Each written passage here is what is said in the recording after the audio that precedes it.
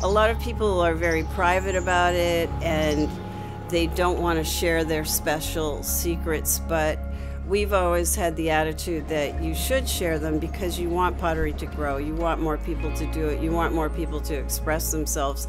And our philosophy is that whoever has that material and that idea, they'll always do something personal with it, which is never going to look like what yours is. And they can use the same glazes, same clay, same everything, but they'll always do something different with it.